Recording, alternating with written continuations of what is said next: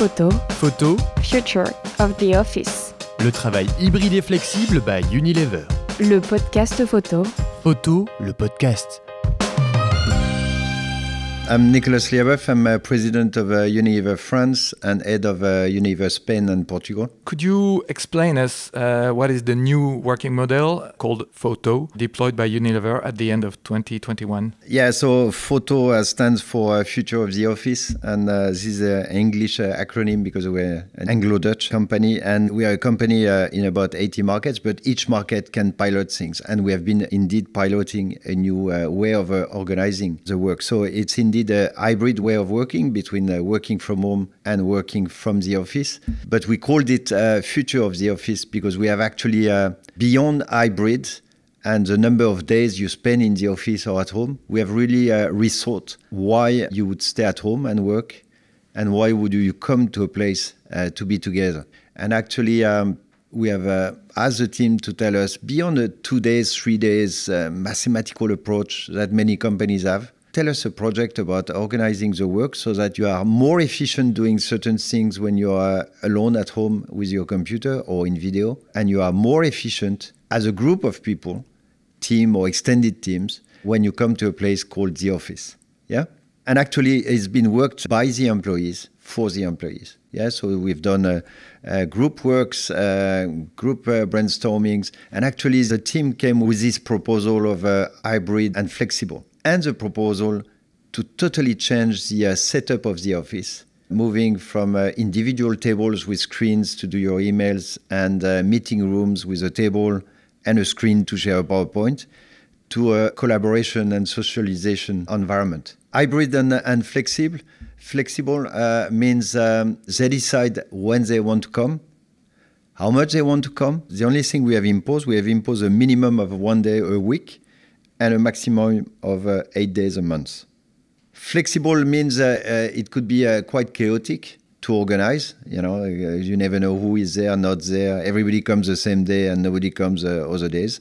So what the team has also done is create with the IT services, who have done a brilliant job, an app where you can actually register yourself to come to the office. You can invite people from your team or extended team to come with you that day.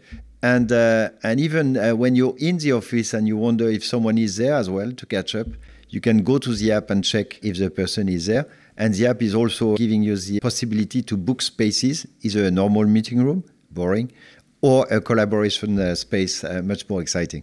Okay. What led Unilever to change the working model? The first thing is right after the first lockdown, a couple of weeks later, I really thought with my leadership team that this is working much better than anyone would have thought. We realized that, thanks God, everybody had a laptop to start with, so they could keep working from home.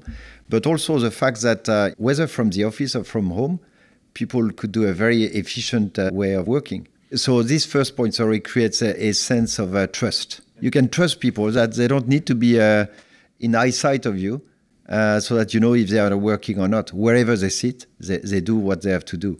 But also, it came very, very clear, I think everybody knows that this interaction, this culture, this collaboration part of being alone at home in front of a screen is suffering.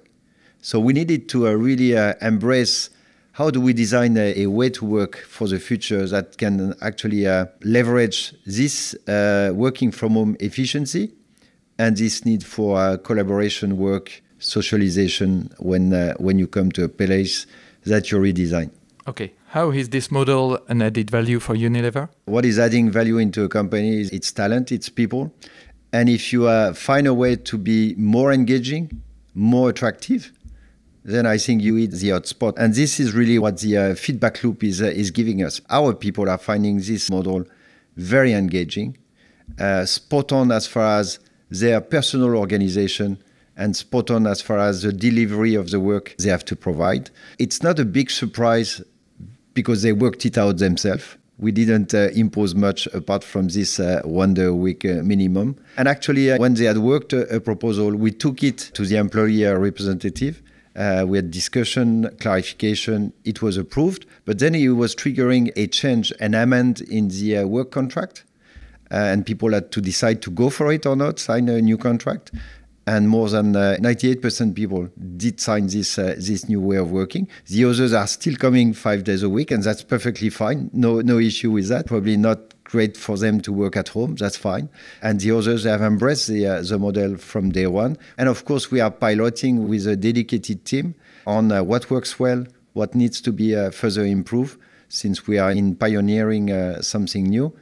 And of course, it will keep evolving. Okay, and you as the manager of that company in France, you were not afraid? There was no fear? No, not at all.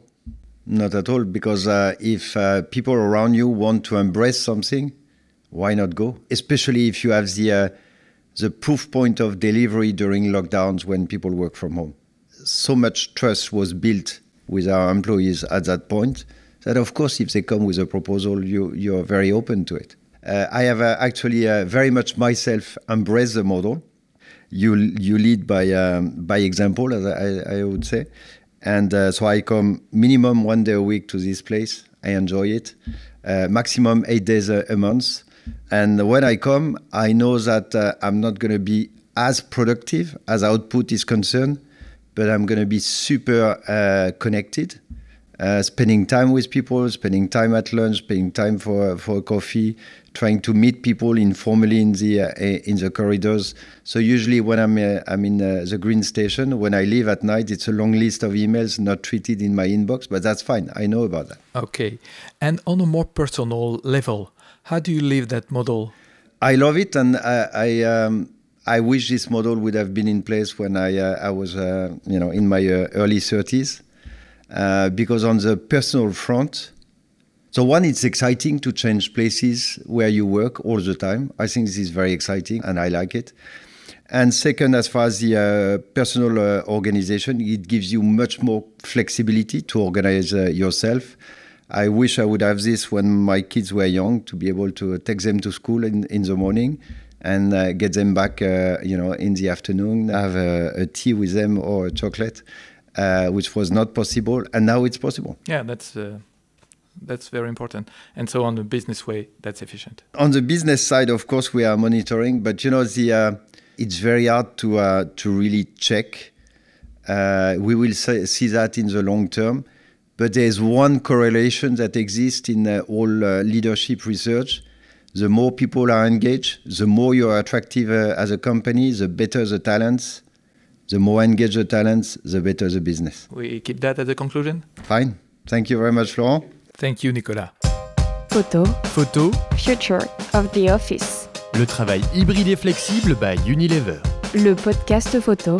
Photo, le podcast.